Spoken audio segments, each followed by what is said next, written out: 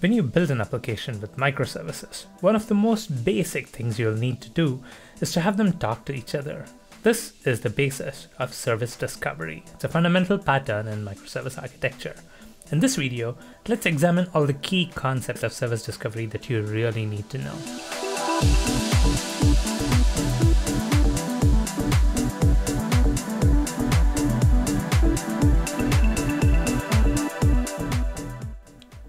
Once upon a time, there lived a little class in a Java codebase. It had a few friends, other classes in the same codebase. In fact, since this was a monolithic codebase, the little class had a lot of friends. It held instances of other classes and called their methods to execute functionality, and its friend classes called its methods to execute some other functionality. They were all living happily. Life was good.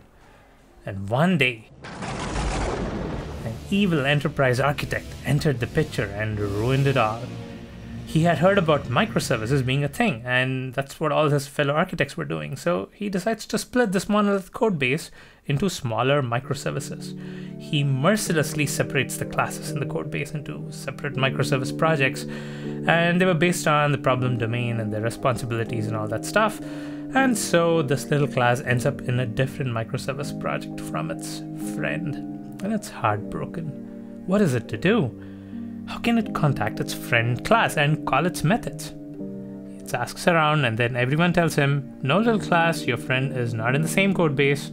You cannot call his methods directly. You have to use REST APIs. And the little class wonders, how will I know which API URL to call? How will I find out where my friend is? Okay, as overdramatic as the story is, it illustrates a fundamental concept and a need for service discovery. Unlike a monolithic application, a microservice architecture means that there are multiple smaller applications that need to communicate with each other via REST APIs. So how does one microservice know where the other microservice is deployed? One thing you could do is hardcode the URL in the microservice, but that's not a good idea for multiple reasons. What if the URL changes? What if there are multiple instances that need load balancing? We need a better approach. And the solution is service discovery. The concept behind service discovery is very simple.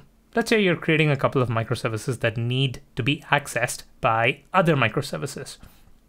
Now what you do is first create a new microservice called a discovery server.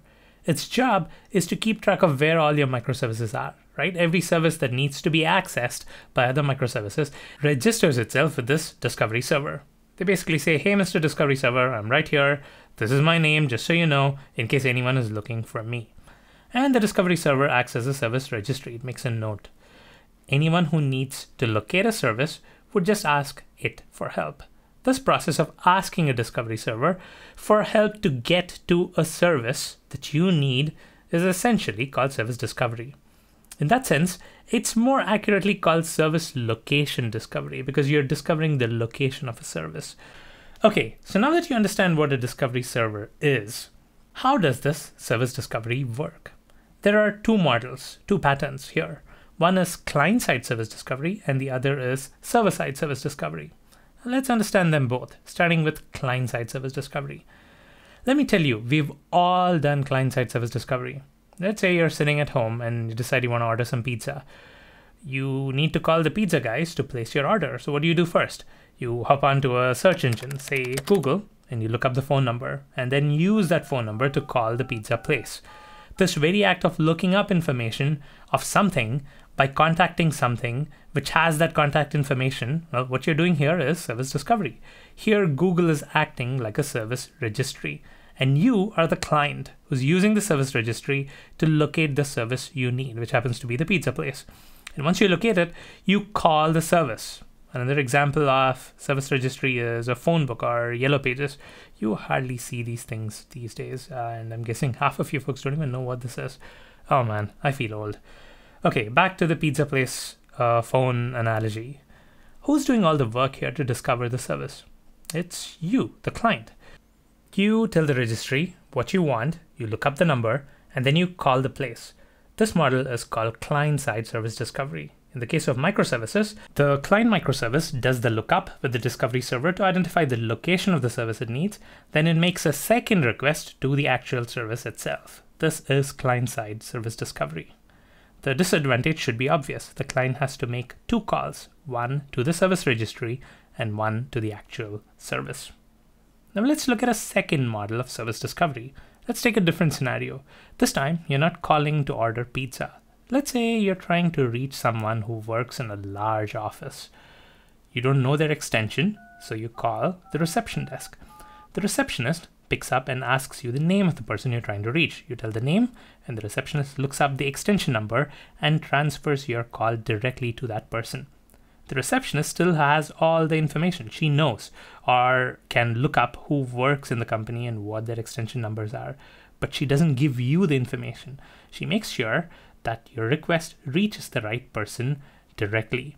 In this model, the client isn't doing the work. There's something on the server that's doing the work for you. This is server-side service discovery. Just like you can implement client-side service discovery, you can also implement server-side service discovery in microservices. You essentially have something running on the server that accepts requests. The client sends the request and the information about the service it actually wants to reach. And this entity on the server channels or transports it to the right destination. The advantage of this model is that there aren't multiple calls that need to be done by the client. You instead have the work done by the server-side component.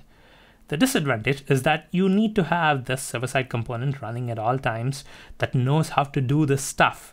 You might say, well, we need the service discovery server running on the server all the time anyway, so what's the big deal in adding one more thing running on the server?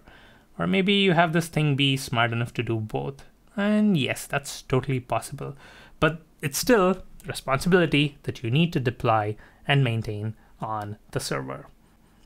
So depending on what model you follow to enable your microservices to talk to each other, you need to use the right technology for it. A commonly used technology for service discovery is something called Eureka. Eureka does client-side service discovery. If you're going the server-side discovery route, there are providers like Nginx or AWS that provide solutions that you can choose from. So there you have it. 2 models of service discovery, both doing the same thing pretty much, connecting microservices together and having them locate who and where to call. And to wrap this video up with a happy ending, the little class that was so cruelly separated from its friend manages to ask the discovery server for his friend's location, reaches out, and they live happily ever after, or something like that. Thanks for watching.